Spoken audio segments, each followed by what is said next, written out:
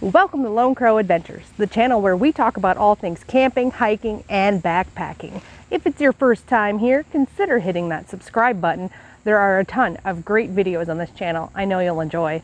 Today, I'm introducing you to the Thermacell Radius Gen 2. Let's go!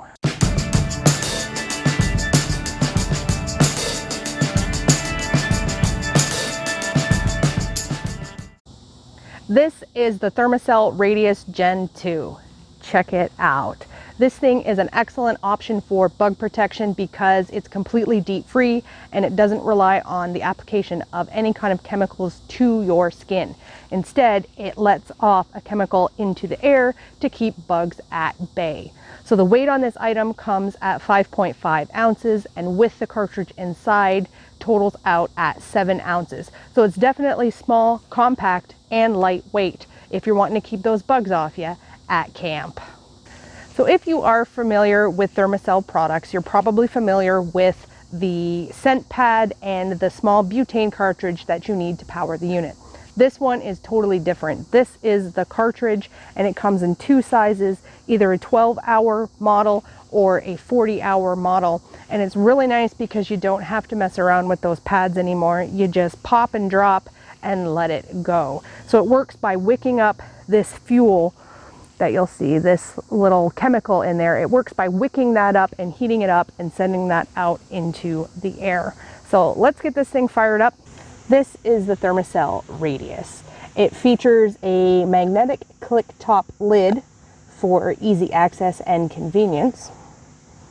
And this is the 12-hour cartridge, just to kind of give you a size perspective of the cartridge versus the unit itself. So we'll get this thing fired up. I'll take the lid off. And when you first get these cartridges, you want to take this plastic piece off. Now it's very important when you're lifting it to lift in a completely upward direction. A couple weeks ago, I lifted it off to an angle and I actually broke off this wick, and as a result, that cartridge was not able to be used. So we just pop it in there,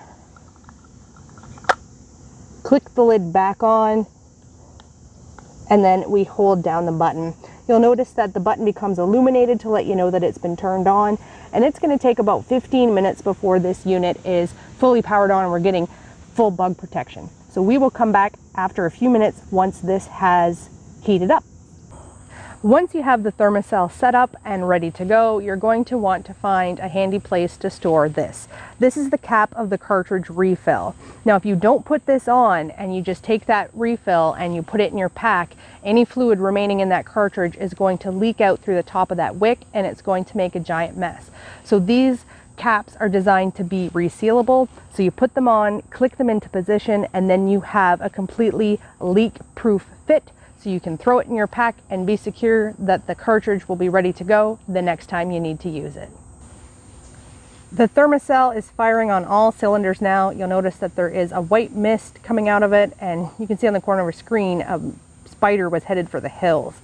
So now you've got optimal bug protection. If you notice that your mist is not going up in a more or less straight line, you're going to want to look at the wind conditions and reassess. If it's being swept off to one side or another, it means that your effective bug protection area has been reduced by wind conditions. So what I've done here, since we do have some wind, is that I have actually positioned the Thermacell in a wind protected zone to allow more of that mist to stay in the area that I want to have protected.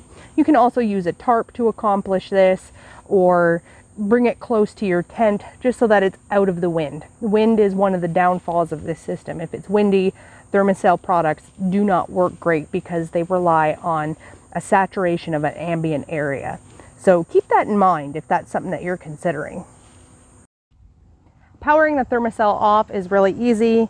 You click that button and it stops the power, and then to turn it on, click the button to turn it back on again.